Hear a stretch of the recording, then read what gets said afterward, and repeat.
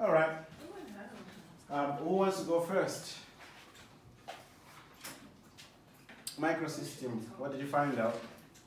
Small environment that child lives in which involves immediate family and carers. Okay. Excellent.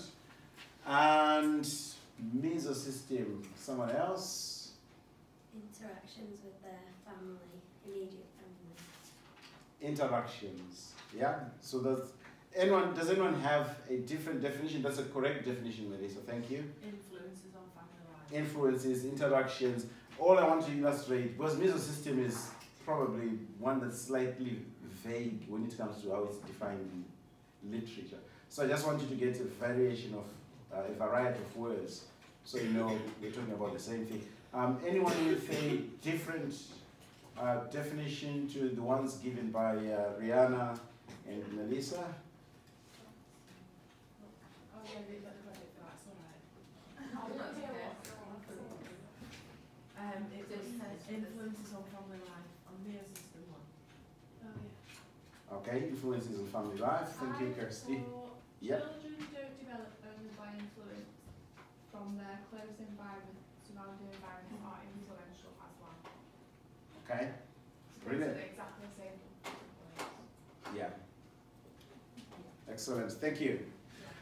Right, exosystem. Jason? Sorry. The social constructors' effect on the development of the child, so the government, media, things like that. Exosystem, okay. Environmental. Environmental? Yeah, the elements. The elements of the environment. Any other? Living things, like Bit- External things that affect the child. External things, okay. Like the community. And macrosystem. socio-economic, larger culture as a whole. Socioeconomic, cultural, Wealth, poverty, ethnicity. wealth, poverty, ethnicity, The larger cultural context. larger cultural context. Yeah?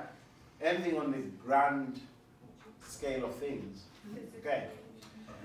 Right. Are we okay to move on? Yes.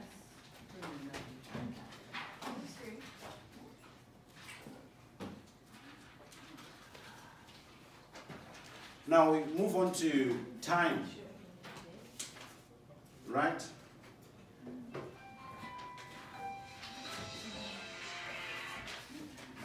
We have micro time and meso time.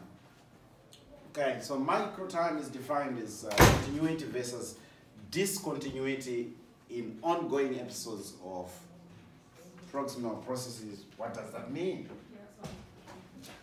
Okay, right. All it's referring to is what is actually happening, right? And is that happening with consistency or inconsistency? In a nutshell. So the things that are happening around the child, there's a range of things that could be happening. One of them, we mentioned things like divorce, or maybe a wedding, and then other things which happen with consistency. Right? They may have an impact on the child, obviously, but these are time-related events.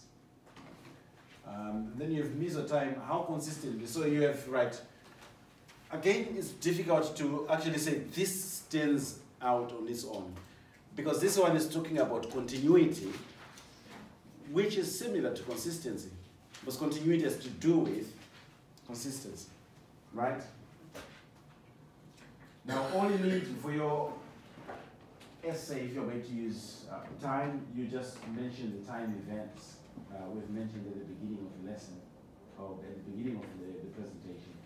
Because micro and meso time sometimes are confusing. Actually, they're confusing to most students, because when you are describing micro time, you will most likely also stray into defining meso time. I feel like some really clever people have just made up a load of words. Do you know what I mean? And put, yeah, like, Yeah. why? Why do you why avoid all of that? this? stuff. Yeah. Why not just talk about time events? Yeah, just time, not micro time. Yeah. What happens to seconds and minutes? Do you know what I mean? Yeah. Now that's my. Oh. Where are we? Here. Right. That's me. Hold on, do that. Yeah. Right.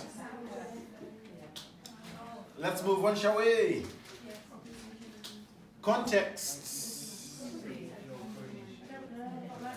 Right. So your context are your. Wait, can you go back to meso time? Go back. Okay. I mean, Right, okay. Mesotime. It's the intervals. interval. Yep. Thank you. Are they long intervals between events or short? This is an impact on how the child develops. Okay. All right? Thank you. Have you just referenced yourself, Mr. Gabby? Yes, I have. Well done, you. Thank you. Oh, yeah? Thank you. At least I've contributed to knowledge. Exactly. Right. Okay, are we okay to move on? Yeah. Ba-ba-ba-da. Right, context. We have talked about context, right? I think you got backwards. Are we going back? Yeah. Ah. Right. Now we have a task which consists of 5 items. And can you do this task in groups of no bigger than 3 people? Okay. So let's get started.